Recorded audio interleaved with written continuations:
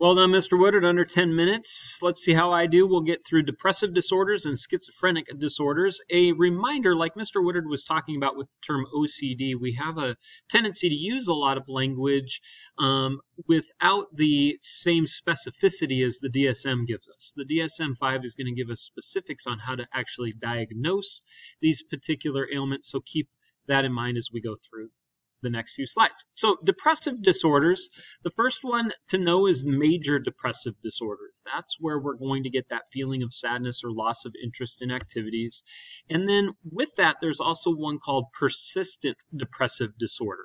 So this is a milder form of depression, but it lasts longer. So here's the key according to the DSM.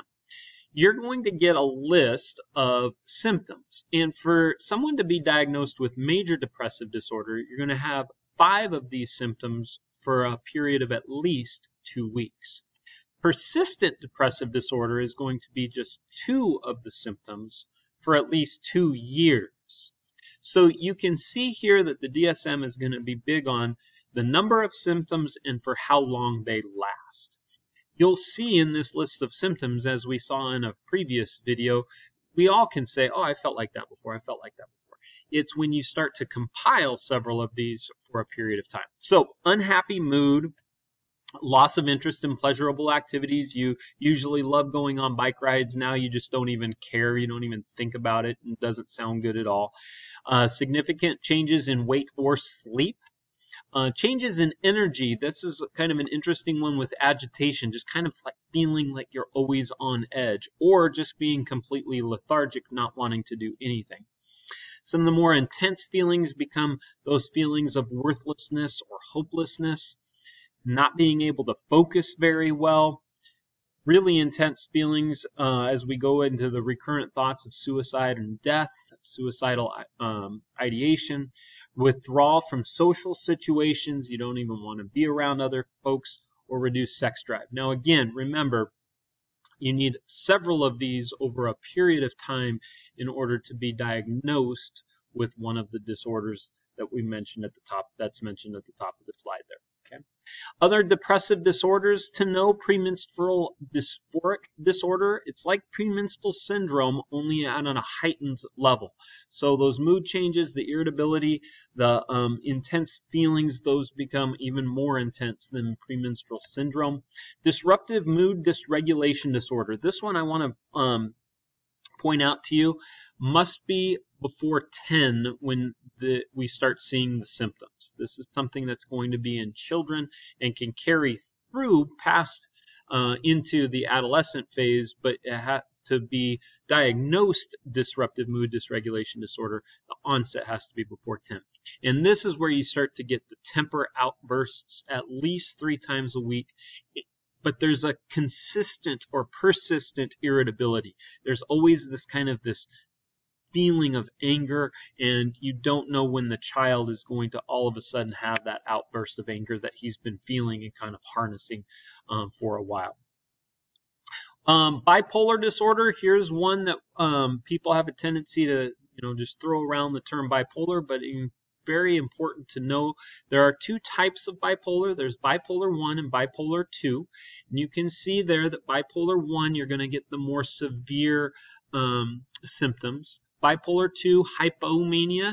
If you remember from your roots and stems, hypo means under. So with bipolar, you're going to get manic episodes and depressed episodes. And a good example of this is we know somebody that has bipolar disorder.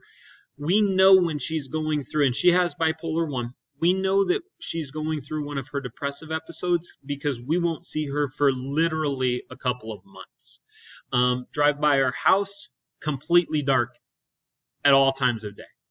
Just completely hunkered down, very, very depressed. Then all of a sudden, one day, we'll see her. She'll be out on the street. She'll be taking a walk. She'll show up at our house. Hey, how's it going? And you can tell that she's moving out of that depressive zone into the manic. Now, just because she's excited and happy and she's out of that depressed state doesn't mean that she immediately goes into a manic state, but you can see a sense of relief and joy, and then it'll transition to a really heightened sense of mania. Now, bipolar 2, with that manic episode, it just won't be as severe as with the bipolar 1. So you might kind of stay on that elevated excitement level, but not go too extreme with the mania. Bipolar 2 can see episodes of severe depression, but it's not going to be as severe normally as with bipolar 1. Okay, schizophrenic disorders. Now again, with the DSM, it classifies, has different chapters basically with different categories of disorders. And one of them is the schizophrenic disorders. So of course there's schizophrenia, which we'll talk about it a little bit more in a later video. You can see here, and remember, schizophrenia means split mind or split brain. So you get distortion in thoughts and perceptions. This is where you start to get your hallucinations and your delusions. We'll talk about that on the next video, or on the next slide. Delusional disorder is one of the disorders under the big category of schizophrenic disorders. Delusional disorder is when you have at least a month of delusions, but you have no other psychotic symptoms. Now remember, difference between delusions and hallucinations. Delusions are beliefs. Hallucinations are going to come through the senses. You actually smell something that's not there, or you hear something that's not there. So with schizophrenic disorders, according to the DSM, as somebody is diagnosing the different schizophrenic disorders, they're going to look for certain symptoms, how intense those symptoms are, and how long they last. So here are your main symptoms with schizophrenic disorders. Delusions, of course. Hallucinations. Disorganized speech. We'll watch a video in class with somebody that has this. Actually, there's several people on this particular clip that have disorganized speech.